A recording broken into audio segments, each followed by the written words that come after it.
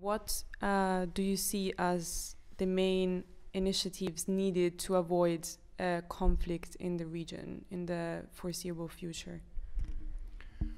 The region is facing many challenges, and in many ways it has avoided dealing with its serious problems. The period in the early 2011 or late 2010 that we know commonly as the Arab Spring should have been a wake-up call for most Arab and regional governments to start doing serious reforms, to start looking at the infrastructure investments needed for their communities, to start bringing in more inclusive political spaces. Unfortunately, what has happened is that most governments in the region, rather than embarking on such a situation, such a process, they actually prefer to shrink back, take the sort of a more defensive position. And most of their funding was directed towards short-term packages of financial bribes to their people rather than to seriously reform their economy or create jobs or bring in more sustainable environmental processes or whatnot. So looking forward 10 to 15 years from now, the whole region is heading to a perfect storm where you have a demographic bulge, a youth demographic bulge hitting the region back again in about 12, 15 years. They're going to be mainly concentrated in cities that have been deprived of any real infrastructure investments in the last period of time. Governments will have a lot less resilience to deal with the conflict because they have been borrowing money to do these short-term investments to just sort of bribe their people rather than create real infrastructure for growth. Most of the young people in the cities will be undereducated, but still they will be looking for entitlement, for jobs, for housing, for political voice, which will not be there. We're looking at environmental conditions exacerbating. The region is buying more and more of its food from international markets. The ability of most countries in the region to continue to buy food is shrinking because they have been borrowing money. The region has been spending a lot of money on militarization, and it is probably the region that spends the most out of its GDP on militarization. Trade between the countries of the region is shrinking, which is, once trade shrinks, the incentive for keeping the win-win gets reduced. FDIs are dwindling considerably between Arab countries, so there's going to be a lot of fight on how do we attract the FDI away from each other rather than creating complementarities.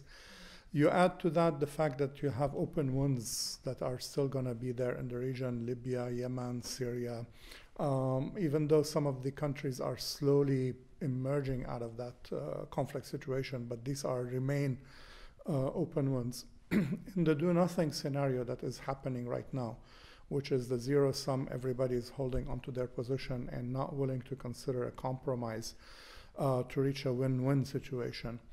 We're looking at most SDGs either remaining the same or actually in some cases retracting. So 30 years of investments in the region will have achieved virtually nothing because even in a laissez-faire, you still manage to get some betterment of poor people. So the SDGs are not likely to be met anywhere, which is going to create yet another added burden. So all of these things create what I would call a multi-layered conflictual dynamic situation. And the question is, how do we start looking at, where do we tackle, where do we start from? Most actors that are the agents that need to be tackling these situations are embroiled themselves in the conflicts, either internally or on a national level or on a regional level. And in a sense, the local conflicts, the national conflicts, and the regional conflicts are like when you have a fire in a building and the fire is jumping through the vents from the lower floors to the upper floors. And in a way, we have no firewalls. So once a fire erupts somewhere, the region is going to have very little resilience in it to contain the fire. And as a result, we might see over the next 10 to 15 years a perfect storm in terms of conflicts jumping from one level to the next. So Omar, what would you say are the main priorities for reconstruction in Syria? Reconstruction has become a contested field because everybody is looking at different priorities. The government of Syria has its own vision and priorities of where it wants to go. Some of the international actors are interested in leading that process according to their own objectives and priorities. And local communities on the ground have alternatively other sets of priorities. Of course, refugees, displaced persons, each one of them have a different understanding of the term. So to a certain extent, there's not going to be a wholehearted Marshall Plan package coming to Syria. That's for sure not the case. But there's probably going to be different kind of flows that will be directed into this reconstruction theme. Some of those funds will come under the guise of humanitarian aid. Some of them will be humanitarian plus. Some of them will be done under stabilization frameworks. Some of the money will come from ODA funding under the name of redevelopment of sorts. Others will be investors, private sector investors who will be seeking opportunities in the future. And some of it was going to be Syrian expats sending remittances back to their families. In all, we're not expecting to see a huge sum of money floating back. But even then, given where the Syrian economy is at this stage, the biggest risk of any substantive flows coming in, you're talking about an economy that has reduced or is shrunk to more than a third of its original size, a national budget that is about 25% of its initial pre-war status. So even a small infusion of funds into the economy at this stage can actually play havoc with inflation and can further disenfranchise a lot of people. We know from other post-conflict situations, and we're not yet in the post-conflict in Syria, but we know in many post-conflict situations that even the very basic return to normalcy does tend to create major inflations. And inflation is going to hit hard on the lowest echelon of the communities, whether inside Syria or people who are hoping to go back to Syria. So unless we start thinking of packages that help communities on the ground reach to sort of that space between the local government and the local communities, this is where we need to ensure that there's enough stability in that space before we can think about major infrastructure. Because once you start dumping money from the top down, whether with a political transition or without a political transition, whichever is the political context under which that money is going to be put, you can expect inflations to raise 30-40% in a matter of short months. And knowing that 80% of the Syrian community at the moment is living under the poverty line, about 40% or half of that number is living in abject poverty. Any shock to the inflation at the moment can mean life and death, the difference between life and death.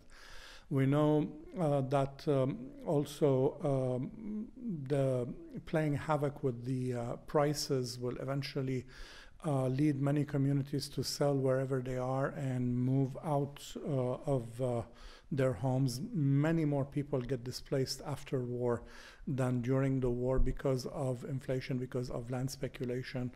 So the question is, at the end of the day, whether that reconstruction is going to be supply-sided thinking.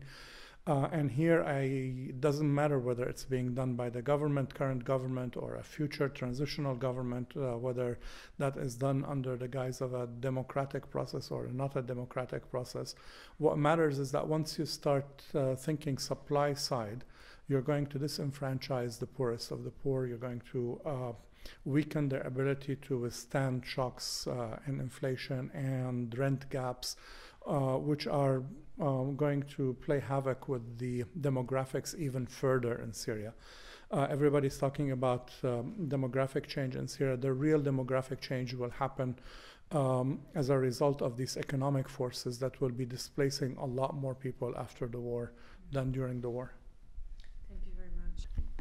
So, Sanam, what do you think is Iran attempting to achieve out of the current standoff after U.S. withdrawal from the JCPOA? I think Iran has a few objectives. First of all, it would like to receive economic benefits for staying in the deal. And in order to do so, it has to not only remain compliant in the JCPOA, but convince the remaining signatories, the P4+1, to be able to continue to provide Iran some sort of economic lifelines for the time being. Iran is also trying to demonstrate that it has the moral high ground and it is the accountable actor right now.